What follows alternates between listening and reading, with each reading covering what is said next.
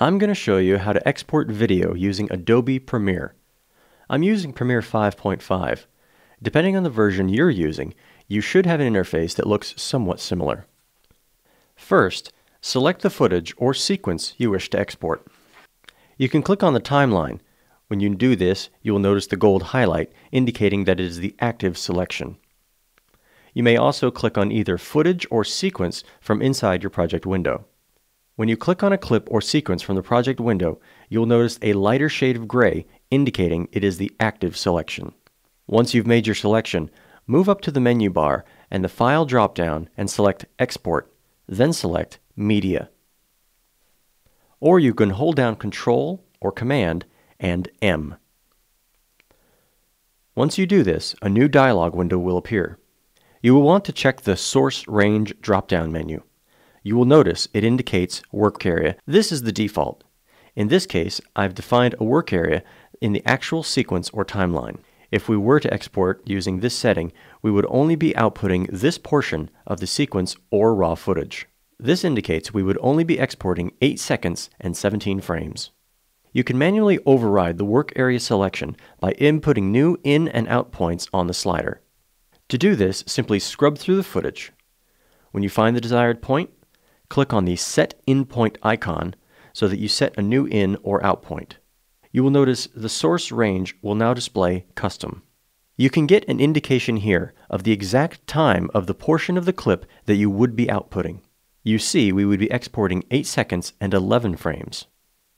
This is a great feature to use if you had raw footage and only wanted to output a single shot or series of shots. The third setting is Entire Sequence. In this case, this is the option we want to select.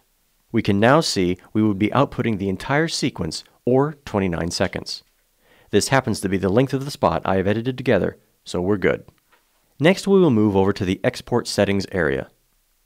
It will default to display the last settings you used. It appears I was outputting a file to be ingested into Avid, an MXF OP1A in the XDCAM HD 50-bit format.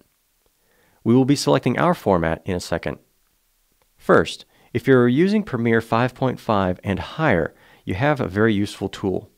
It is the Match Sequence setting. By selecting this option, Premiere will look at your original source and output it using its native format codec and size. Whenever possible, you want footage in the highest possible quality. Using this option would achieve this. In fact, you would not be transcoding the footage at all. You would be copying the original or trimming the undesired portion. If you cannot export a file in its native format, be it for size considerations or simply because the end user or playback platform can't accept whatever native format your footage or sequence is, I recommend using H.264. What we want to do in the Export Settings box is select H.264 in the Format dropdown. Once we do that, Premiere looks at the source clip. Here you can see it's telling us that our source is 1920 by 1080p and 29.97 frames per second. Once you've selected a format, or in this case, a codec, Premiere will then select from the list of pre-programmed output options and select the setting most closely resembling the source. Here it is telling us, of the available factory settings, our clip most closely resembles HDTV 1080p 29.97. You can see here there are a wide variety of choices from iPads to YouTube HD. Use these presets if you wish to output something other than what is recommended. We're going to use Premiere's recommendation. It's a good starting point. We will change one setting. In the second area, here. Make sure the Video tab is selected, then scroll down to Bitrate Settings. We have 3 options in the Bitrate Encoding drop-down menu. I will discuss all 3 options, but first I want to show you the setting that I would recommend when the size of the file you're exporting matters. We want to select VBR, or Variable Bitrate 2-Pass. When you select VBR, you will have to input 2 numbers. The first being the target bitrate. Let's set that to 10 megabytes per second and a maximum 50 megabytes per second. These 2 parameters tell your encoding software to try and export a file that is 10 megabits per second. But if you need to, go ahead and use up to 50 megabytes. Using VBR, our transcoder will analyze the footage. During shots where there is not a lot of motion or rapid scene changes, it will transcode at 10 megabytes. However, in frames that do have a lot of motion, like a missile shoot or a hockey game, it will use a higher bit rate, with 50 megabytes per second being the ceiling. A 2-pass will play through the entire clip. The first time, only analyzing the clip. Then it makes a second pass, where the actual transcoding will occur. For this reason, a 2-pass encode will take twice as long as a VBR 1-pass or CBR. For a VBR 1-pass, you would still input the two parameters, a target and a maximum, but the analyzing and adjustment are made on the fly. A VBR 2-pass will normally result in a better looking file. We can always get an estimated file size down here. Using a VBR 2-pass with a target of 10 and a maximum of 50, our file would be 35 megabytes.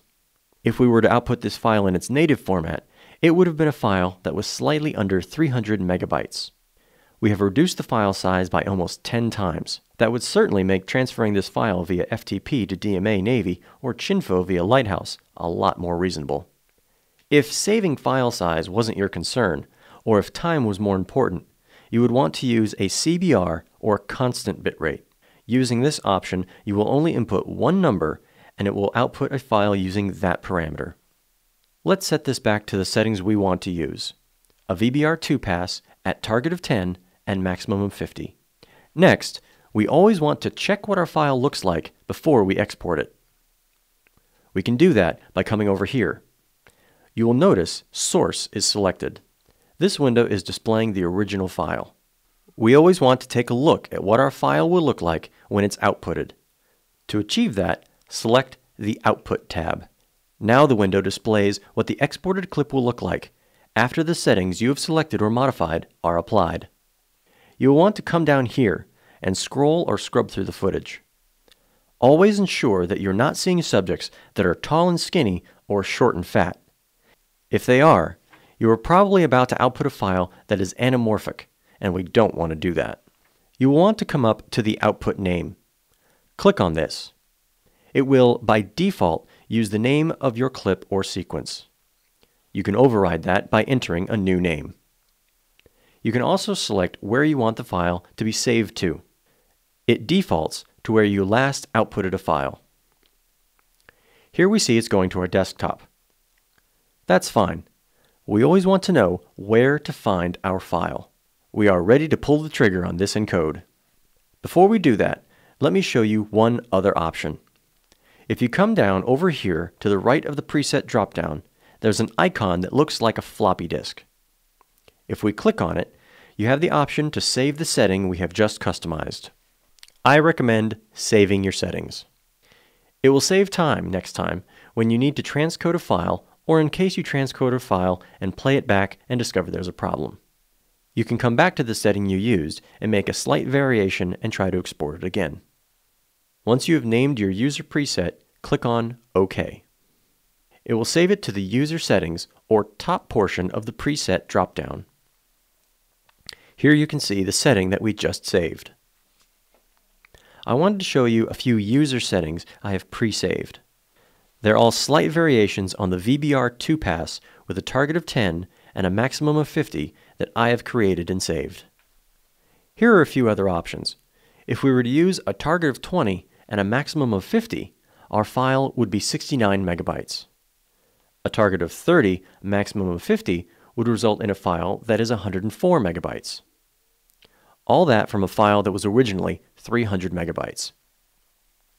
It's always going to be a judgment call on your part.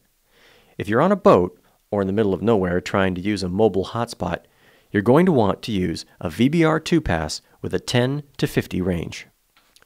If you're at headquarters and have a great pipeline, you'll want to send either native format or at least a VBR of 30 to 50, or even a CBR of 50.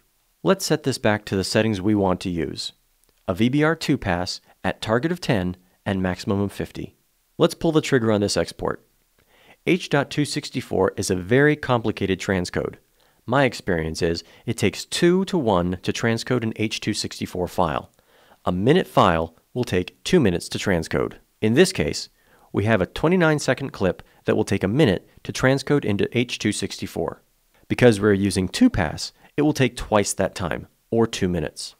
After a moment, Premiere will give you an estimated time to finish, and you can see it saying approximately 2 minutes. I'm not going to make you watch this entire thing. I will fast forward and show you the final product, a file that has been reduced from 300 megabytes to 35 megabytes. It's still HD and looks great. I hope this helped. Thanks for watching. Let's do this big!